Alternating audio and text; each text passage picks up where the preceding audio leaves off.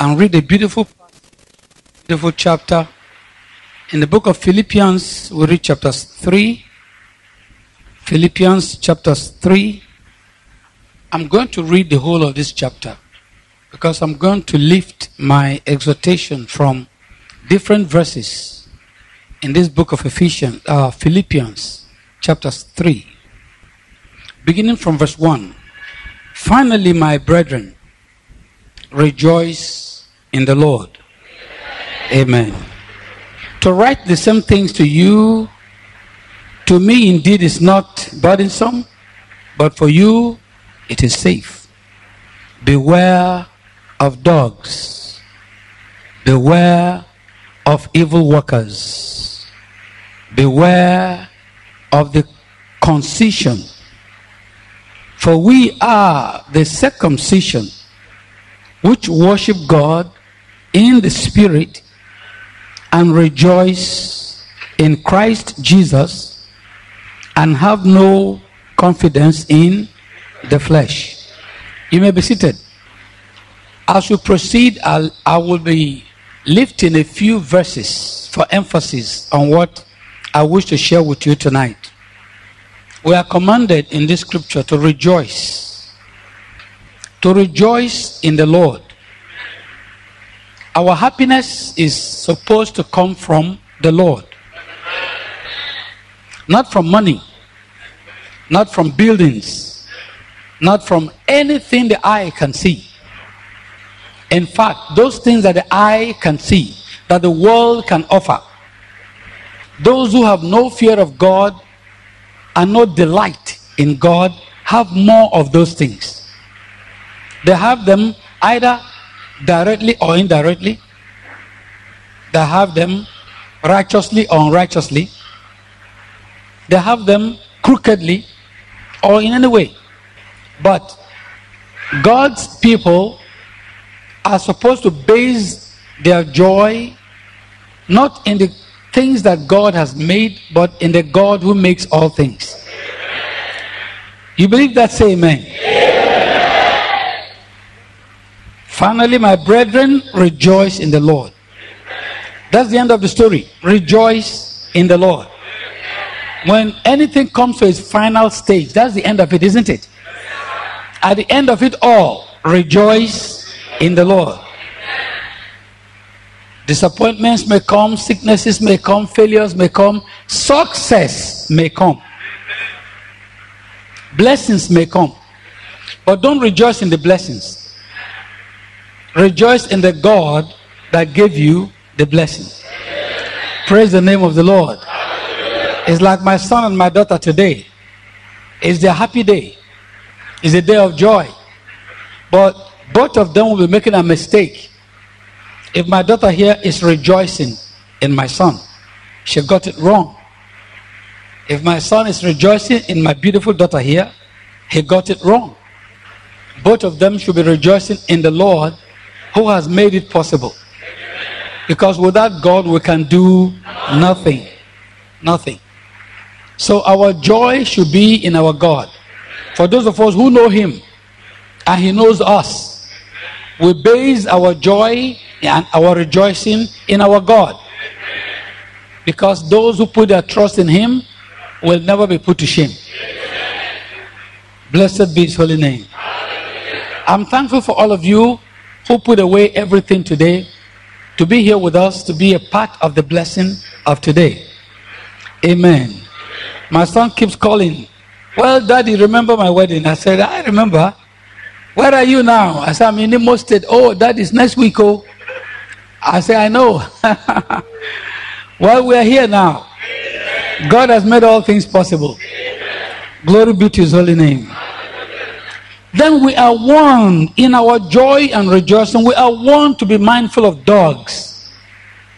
Dogs. If you spell God and spell dog, you see it's the opposite, isn't it? Yes. Dog, the characteristics of a dog is the opposite of the characteristics of God. See? The character of a dog is different from the character of God. And these characters are manifested in people. When people claim to be children of God, the character of dogs should not be seen in them. A dog bites, a dog devours, a dog vomits and eats his vomit. Am I correct? How would a child of God do such a thing?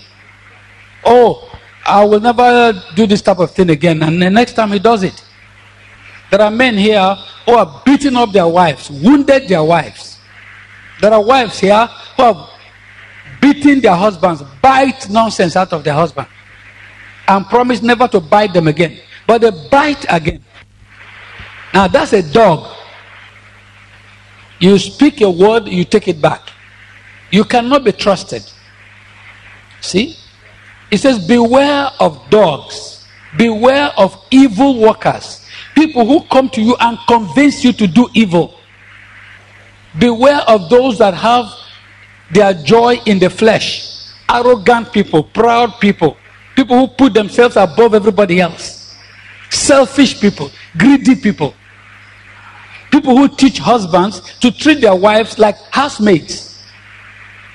A wife is not a housemaid. A wife is a queen. Amen. A husband is a father, a brother, and a friend. A husband is not a demigod. These are the things that evil workers teach you. You mean your wife did not do this and that? Look, deal with her the way I deal with my own. And then you copy that nonsense. Why? You are not mindful of dogs. You are not mindful of evil workers. They corrupt you. And you forget that your joy should be in your God. The character of God, not the character of dogs. We have seen wonderful marriages televised almost all over the world with fantastic limousines, great feasts, great actors coming to perform and entertain people. And then the wedding lasts for 3 months. And they go back to court and tear the paper. Everybody go their way. It's a shame. The Bible says marriage should be honorable in every aspect of it. You know why it gets to that disaster? The joy of the wedding, the joy of the marriage is not in God. The joy is in how much money was spent. Who and who came to the marriage? How many cartons of beer was drunk? They hire cars. They borrow money here and there. They won't do things the way they can manage. They owe everybody. And at the end of it, they are frustrated. It's you that made me do this. It's you that made me do that. And the wedding collapses. Be mindful of dogs. Today you're starting a brand new family. If God is not in this home, it will collapse. If God is in that home, it will not collapse. Glory be to our God. The Bible says the watchman is awake for nothing. If God does not watch a city. See? If God watches a city, then the watchman can wake up and go up and down because God is helping him. But if God is not watching the city, if God is not building the home, you're just struggling for nothing. In verse 4, if your Bible is still open, though I might also have confidence in the flesh, if any other man thinketh that he had reasons for which he might trust in the flesh, I more, circumcised in the 8th day of the stock of Israel, of the tribe of Benjamin, and Hebrew of the Hebrews, as touching the law, a Pharisee, concerning zeal, persecuting the church, touching the righteousness which is in the law, blameless. But what things were gain to me, those I counted loss for Christ. Yea, doubtless. And I count all things but loss for the excellency of the knowledge of Christ Jesus my Lord, for whom I have suffered the loss of all things, and do count them but refuse or dung, that I may win Christ, and be found in him, not having mine own righteousness, which is of the law, but that which is through the faith of Christ, the righteousness which is of God by faith. Can we say amen? Amen. Now, in the days of the Bible, in the days of St. Paul, when Christianity was young and the scripture was being written, in those days, religion, the Pharisees, the Sadducees, the publicans, and so forth, it was a pride to be a Pharisee. It was a pride to be a minister of the Pharisee organization. It was pride. It was powerful, because that organization was recognized by the government. So much that Paul had the power to arrest and even kill people. He can go to the government, to the high priest, and get authority, and go to other lands and arrest people who are not Pharisees, who preach anything contrary to what he believed. He could arrest them, put them in jail, or kill them. We all know the story of Stephen. It was pride in those days. He was a lawyer. It was pride in those days to be a lawyer. He said, I'm a Pharisee of Pharisees, circumcised on the 8th day, according to the stock of Israel. He enumerated everything that any man can be proud of. He said, if anybody has any reasons to be proud in the flesh, that he has more. But when the revelation of Jesus Christ came to him, he found out that all these worldly things are dung, refuse, nothing. He didn't tie up his certificate and throw away. He didn't do things like that. But you know what? He discovered something superior to his certificate. He saw a zeal that is more honorable. A zeal based on love. Because the zeal of the Pharisees was based on hate. If you are not a Pharisee, you should die. If you are not a member of my church, you should die. That's what Paul believed then. He killed and even killed Stephen, a saint of God. And here he says, concerning zeal, he was a persecutor of the church. There are people who are like that today.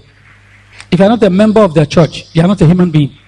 You are not supposed to exist. You are supposed to die. That's a dead zeal.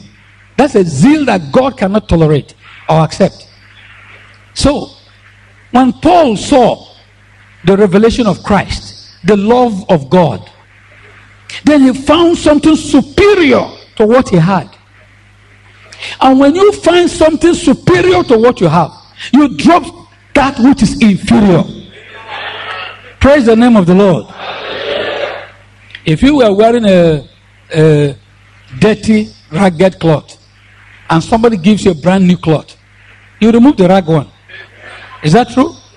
That's what Paul did. And that's what he wants all of us to do.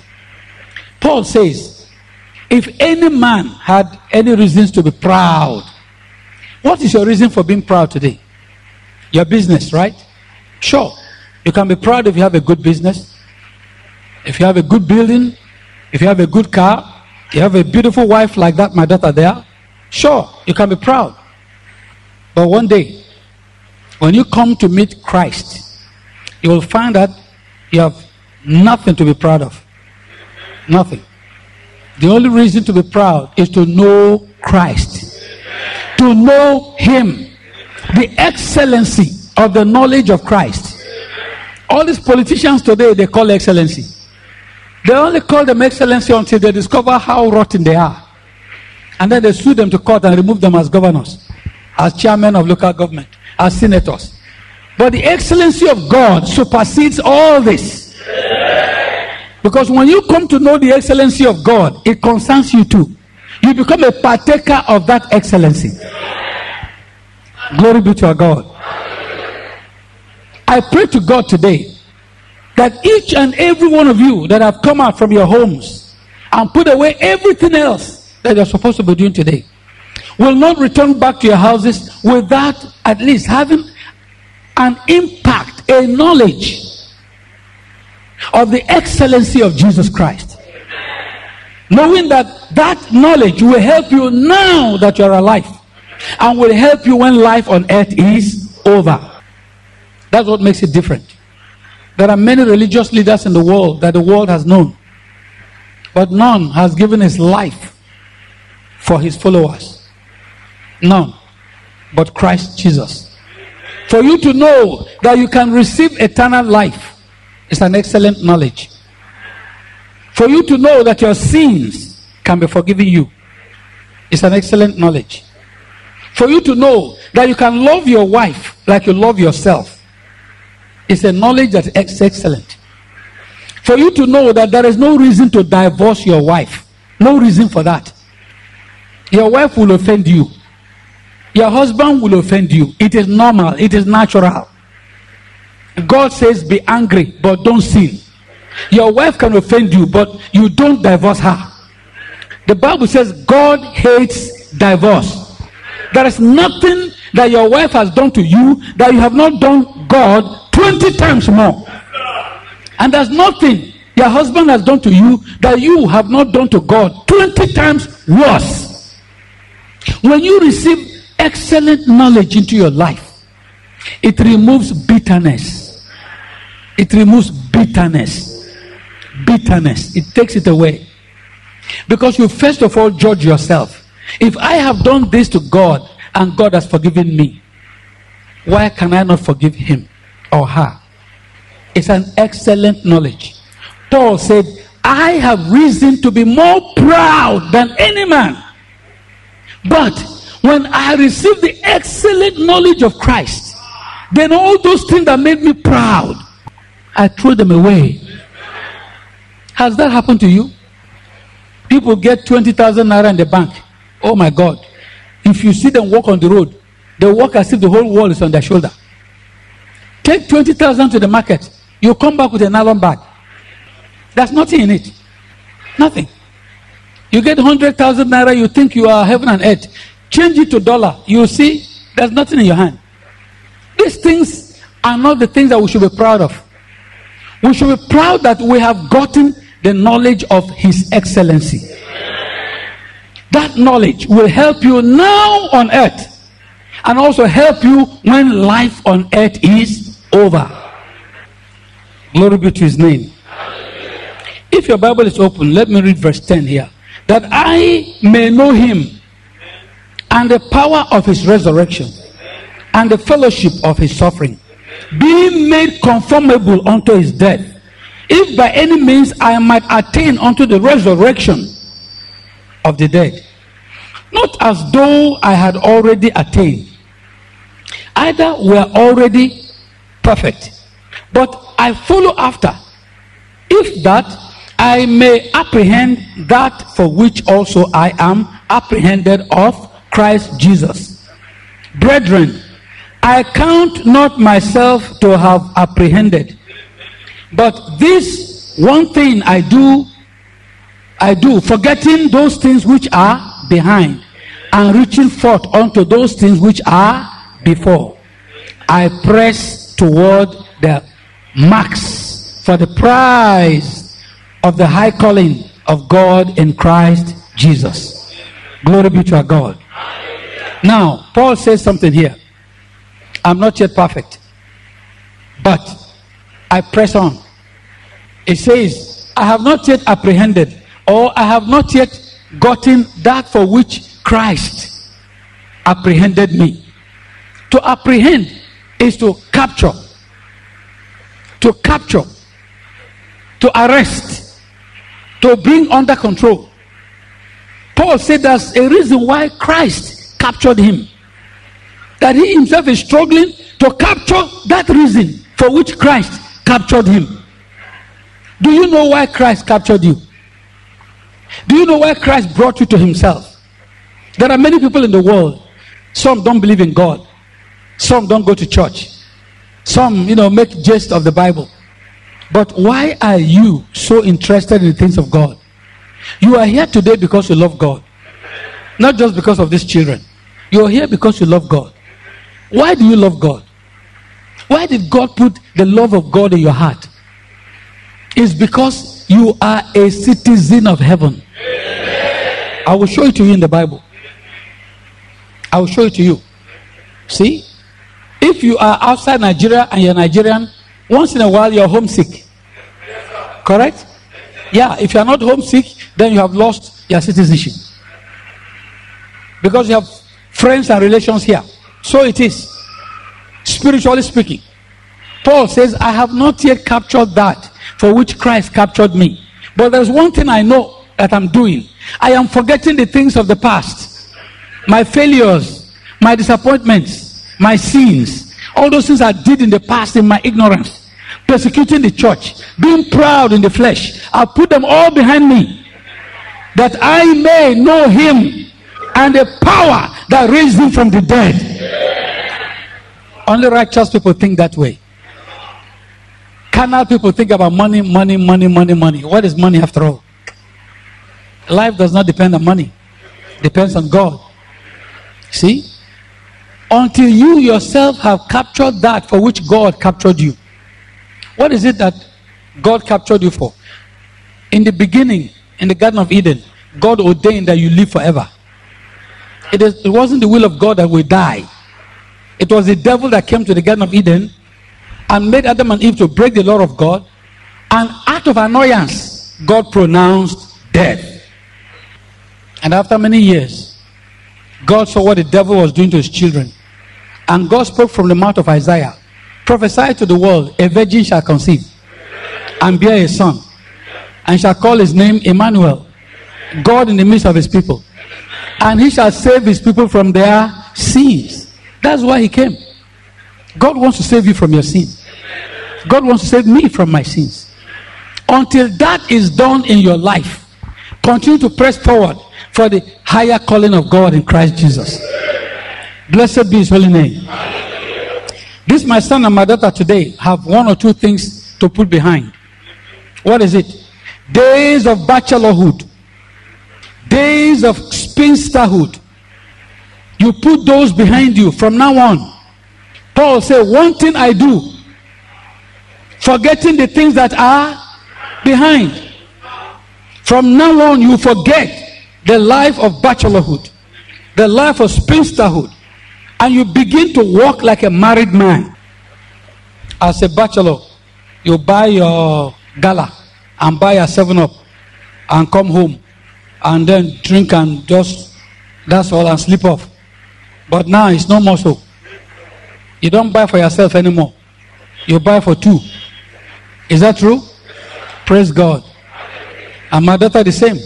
The days of spinsterhood is over. When you think of yourself alone. When you go to where you like to go. Come back when you want to come back. Now you have to have permission to go to where you want to go. You have to consider, if I don't come back from this time to this time, my husband will be worried. From now on, your life will change. You have to put certain things behind you. Your dressing now will change. Because somebody cares. You don't dress to please yourself anymore. Your husband has the right to say, remove that thing. After all, you're dressing for me. Put on the other one. It's not more your little girlfriends and say, ah, you look so nice. Ah, that one is very nice. No, no. Your husband is to say it now. That's right. Your wife also has a right to tell you, remove that cloth, it's too dirty. They tell me that all the time. When I'm going out, I see somebody at the door, I know I'm in trouble. When mommy is around, you know, and then after some, they just say, daddy, daddy, please, I know, what is it? All right. They take me inside. They say they have this one for me to put on. This one is dirty at the back. I said, well, I can't see my back. They said, well, that's why we're here. I said, okay. If I remove this and wear this, can I go? They say, yes. I remove this and I wear this and I go. I don't say, well, who are you to tell me what to put on? My wife has a right to tell me what to put on. I am her husband. Good. I just spoke in tongues now. Praise the Lord. Yeah. You have to forget certain things. See? You no more come back home, take off your socks put one on the bed, put one on the chair. The whole house is smelling nonsense. No, no, no. You have somebody to respect now in the house. You're getting married, pressing towards the higher calling. You must help her make the rapture. She is to help you make the rapture. That is the essence of matrimony. People misunderstand this a lot. See, they think it's only having children. It is not only having children that God told us to get married about. If it is having children, do animals marry? Animals, do they marry? Do they not increase and multiply? God never told any elephant, I'll make you a help made for you. No. Or any dog or any goat. Help made for you. No, you don't see such thing. It's just increasing and multiplying. You don't see dogs get married. They don't care about that. No dog has a wife. Have you ever seen a dog has a wife? Any woman is a woman. And any man is any he goat is a he goat. And any she goat is a... But is it so with men? No, we have wives, we have children. The Bible said in the book of Corinthians that we should get married so that we don't fall into sin. Am I correct? In other words, you help your husband. Your husband helps you so that both of you can help each other to make the rapture, to please God. That's what marriage is all about. Helping. God said to Adam, I will give you a help that is good for you. God did not say, well, you don't have children, Abby. Okay. I'll give you a wife to give you children. What about the animals? Animals have children without marriage. Even human beings have children without marriage. Am I correct? Yeah. That is the essence of marriage. God said increase and multiply. The trees of the field, they increase and they multiply, don't they? When the season comes, you see mango. The fruits will come out. Mango will be everywhere. Guava will be everywhere. When the season is over, it dries away. Because the word of God cannot fail. But only to man and woman did God say, help. Help. If that attribute of helping the man, helping the woman is not in marriage, then trouble comes and takes over. When love is no more there, love always helps. Love endures. Love forgives. Love listens. That's what love does. Love is not buy you a fine cloth. That's part of it. But that's not the most important thing love does. You want to know what everything I can help the poor, but I have no love. He said, I am nothing. Nothing. I can raise the dead.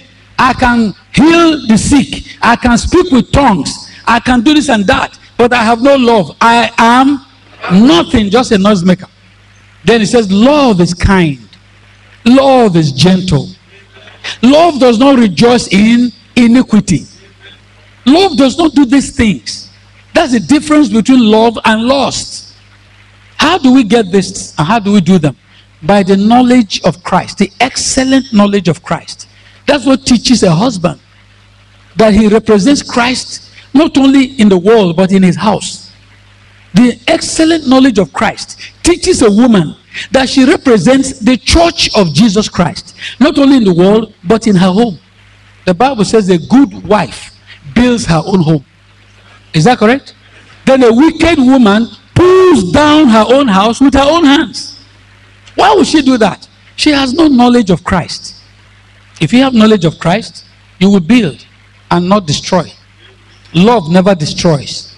Love builds. May God help us. All right, look at verse 15 now. Let us therefore, as many as be perfect, be those minded, and if in anything ye be otherwise minded, God shall reveal even this unto you.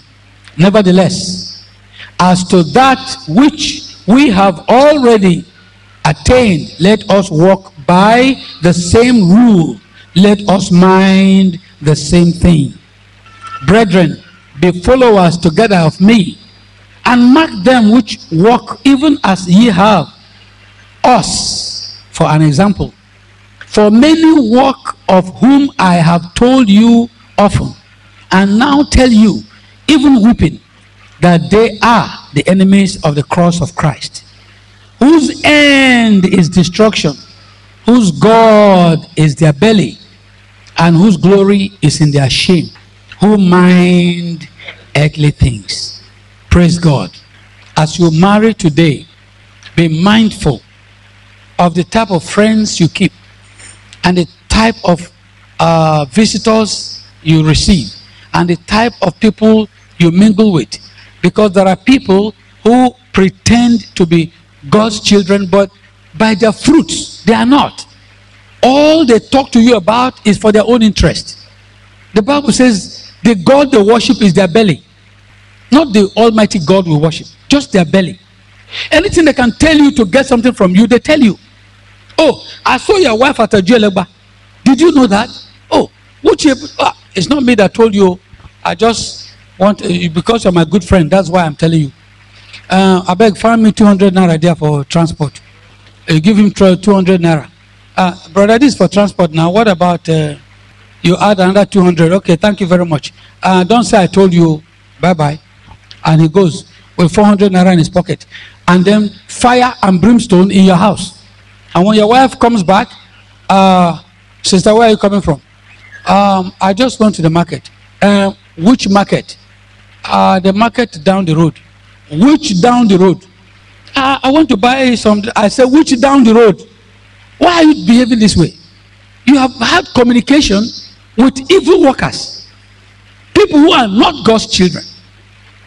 Whose God is their belly.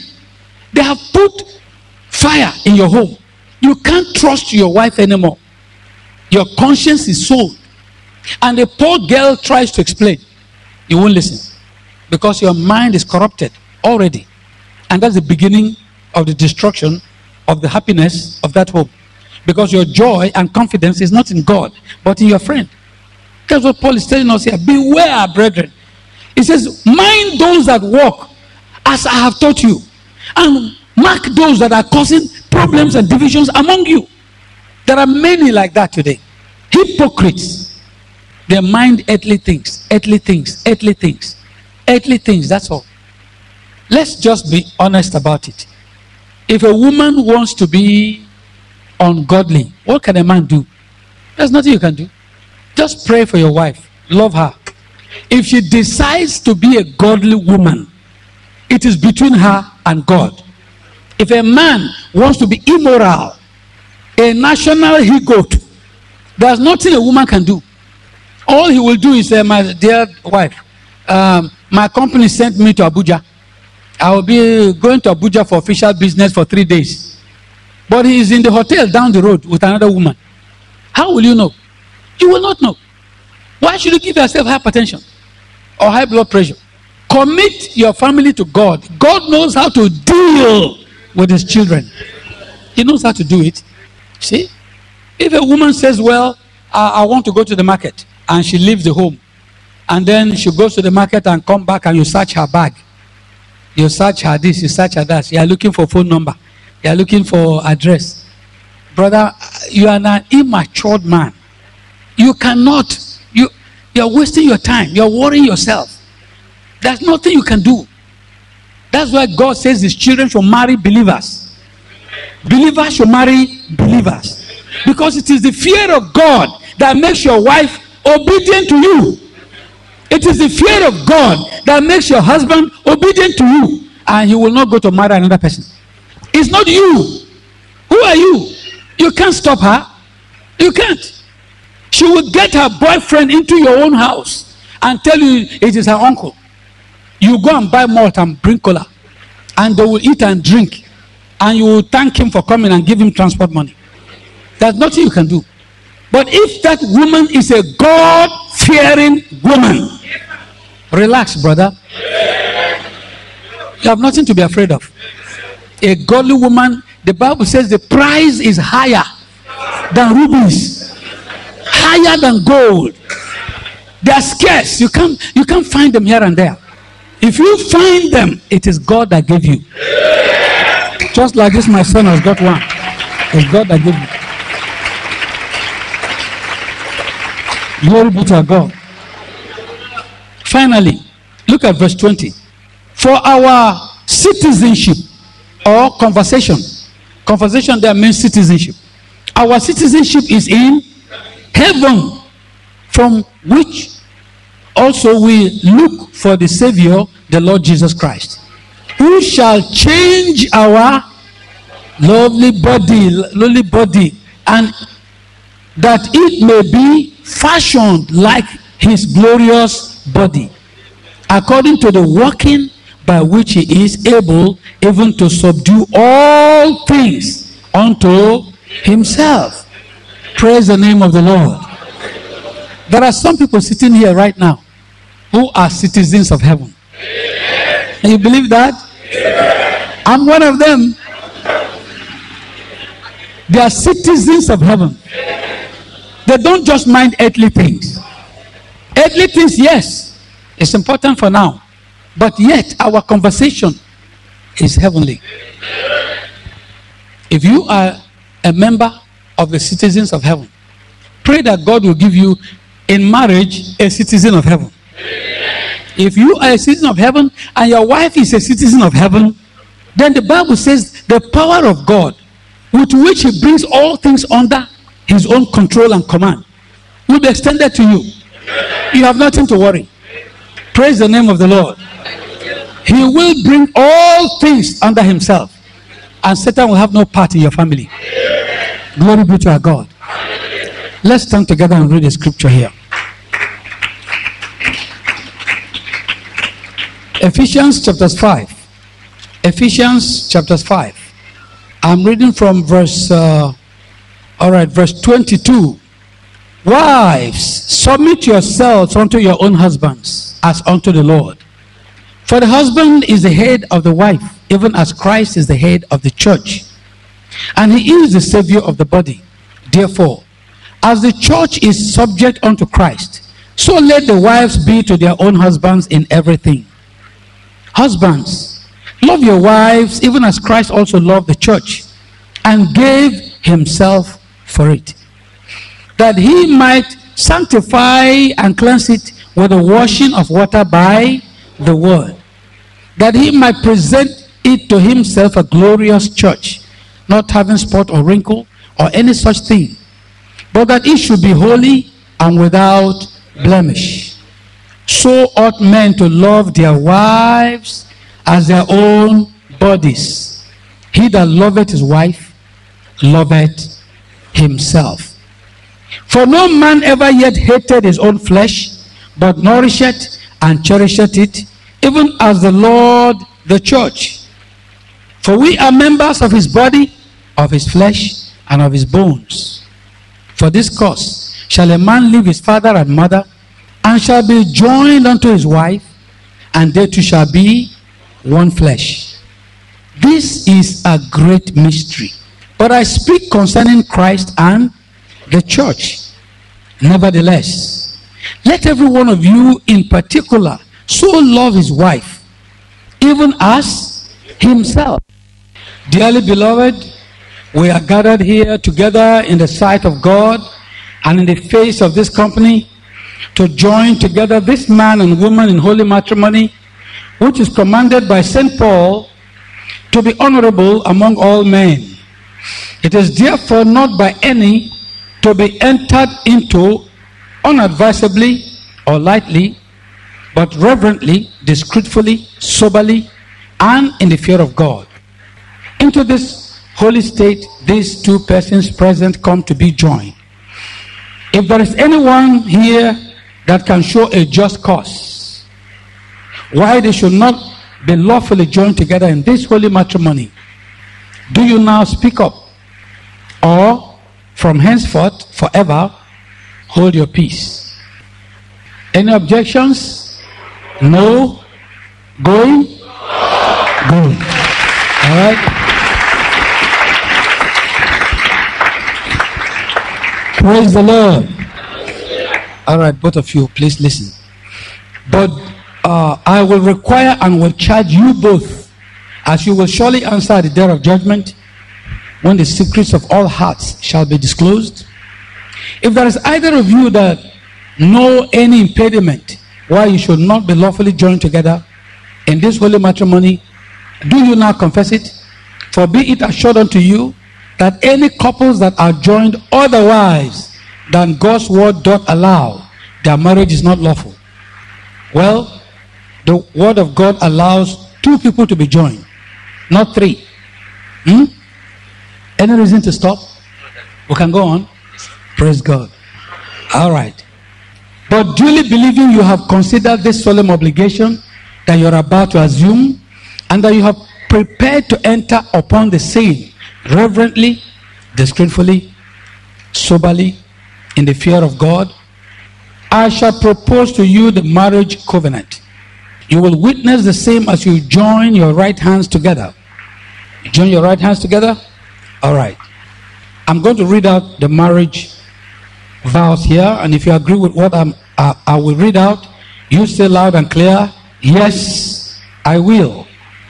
Will you have this woman to be your lawfully wedded wife, to live together in this holy state of matrimony? Do you promise to love and honor and cherish, and support in sickness or health, riches or poverty, and will forsake all others as long as you both live? By the grace of God, I will. I know you will. Amen.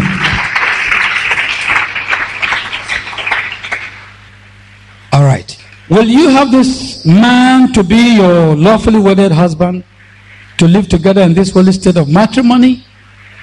Do you promise to love, honor, and cherish, and support in sickness or health, riches or poverty, and cleave thee only unto him as long as you both live? By the grace of God, I will. Amen. By the grace of God, I will. Give him. Which one is that? Okay. In the name of the Lord Jesus Christ. In the name of the Lord Jesus Christ. Before God. Before God. And this congregation. And this congregation. I take you, say her name. I take you, Sister Juliet. To be. Yeah, mention all of them. So that nobody makes a mistake. Praise God. To be my wedded wife. To be my wedded wife. Before God. Before God. And this church. And this church. I give you this ring. I give you this ring. As a token. As a token. Of my vow. Of my vow. To you. To you. That I will love. That I will love. And cherish you. And cherish you. As the word of God commands. As the word of God commands. In Jesus' name. In Jesus' name. Amen. Amen. All right.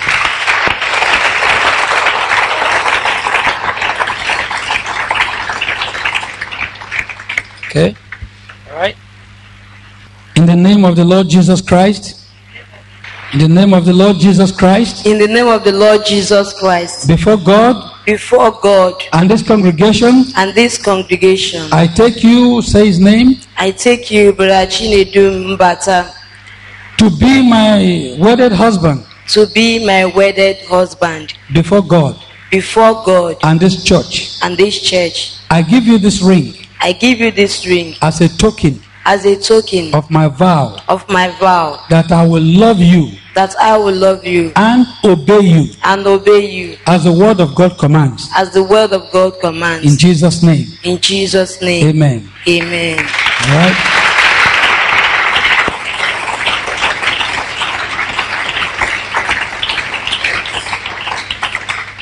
Praise the Lord. Let us pray. Heavenly Father, we thank you for this beautiful day and for making this a success. Your children have exchanged their vows and the token of this vow. Lord, without you they can do nothing. But with you, Lord, they can do all things. So we dedicate this marriage to you and dedicate these children, that you will help them, O God, and bless them, O God. Bless the work of their hands and bless the fruit of their womb. We pray, dear God, that those around them will see the beauty of Christ and the glory of God in their lives. And all your children who are waiting upon you, we pray, dear God, that you will, in your own good time, bring them before you also to exchange their marriage vows. We commit these children to you, knowing, Lord, that everything committed to your hand is safe. Bless these children, oh God. In the name of the Lord Jesus Christ we pray. Amen. You can open the veil. Please be seated. Glory be to our God. Please be seated. We will sing a song of praise. We will give our offering.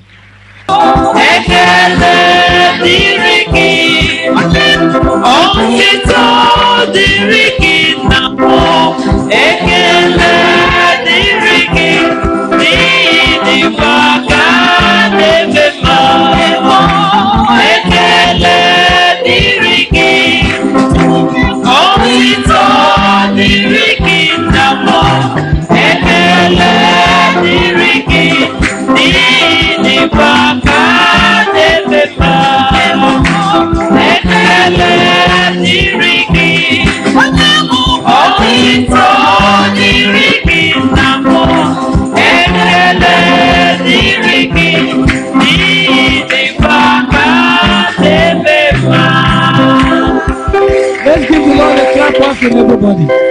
Come on, give the Lord a clap offering. Our God is good. Praise the Lord. God bless you all. Please be seated. Once more, I want to thank you all for coming to be with us at this time and to be partakers of today's blessing. Go home and don't forget what God has told you. Tomorrow is Sunday. Please go to church. Don't stay home and sleep till 12 noon. And if you don't have anywhere you are heavily engaged, we want you to please come and worship with us here tomorrow. And God will bless you. Amen. We'll start our worship here at 8:30 for prayers. And then the Sunday school follows that. So please come worship with us tomorrow. And you'll be very glad you did. Amen. Every Christian home should be a little Garden of Eden. And let God be the head of that house. And if every man will realize and every wife will realize that God listens, you will always say something good about your husband and something good about your wife. May God bless you all. Can two of you stand up, please? Face the audience. Well,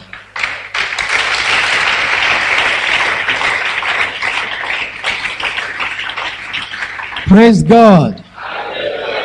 By the authority of the Word of God, the Holy Bible, by the law of this country, as God's servant, I pronounce them husband and wife. Amen. One other thing. What God has joined together. What about woman? Because it's women that put asunder nowadays. Oh. Let no man or woman put asunder. God bless you. Please be seated.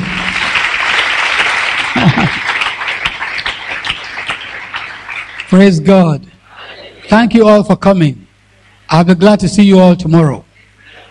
Tell your friends and neighbors who don't go to church to come with you tomorrow, and God will bless everyone. Please, when we are moving out, I want you to please sit where you are. Our Father in heaven, we thank you for this beautiful day and for the journey mercies you granted each and every one, and for bringing us here to worship you and to receive today's blessing. We have come to the end of the first part of this service. As we move out downstairs, may we continue in your presence. We have blessed this couple in your name, and may they be blessed in Jesus' name. We bless everyone that has come here today. May they be blessed in Jesus' name. Lord, when it's all over, may each and everyone get home safe and in peace. For your glory and your honor. In Jesus Christ's name we pray. And the church says, Amen. God bless you. God bless you. Please be seated. All right. Can we have a song? Does my daughter have a song for today? No. All right, I can give you a song. Tuwaraya mama, tuwarayama, siya no mela. Onye hụrụ Jizọs tụrụ ya mama, si ya n'obe.